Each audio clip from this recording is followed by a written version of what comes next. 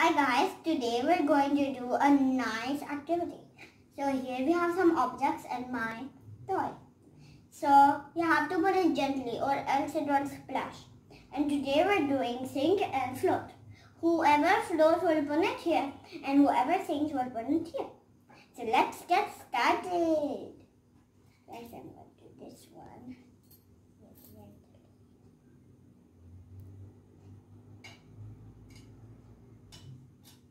See guys, it sinks.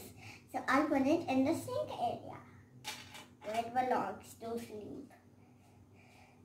And now I will do this. See, it floats. So we'll put it in the float area. Wait. Now we'll do the sponge. It's not going down because it floats. One more down. And now I'm going to put my toys very, very fast so that you can all see which one sinks and which one floats. Let's do it. And I'm putting all the things to see if they float or sink. So this one floats. This one also floats. This one also floats. And now I'm going to put this one. I think it floats. No, it sinks. This one also sinks. It's so heavy when it's in the water.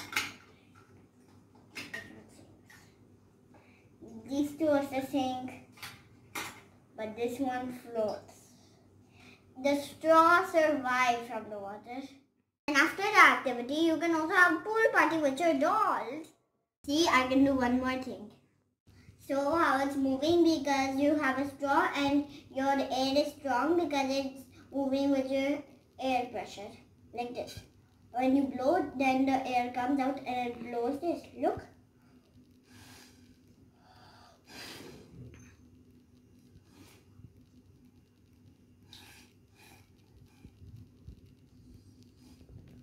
And thanks for watching my video. You can also do this activity at your home. You can also do it with a smaller object or a bigger object. Bye bye.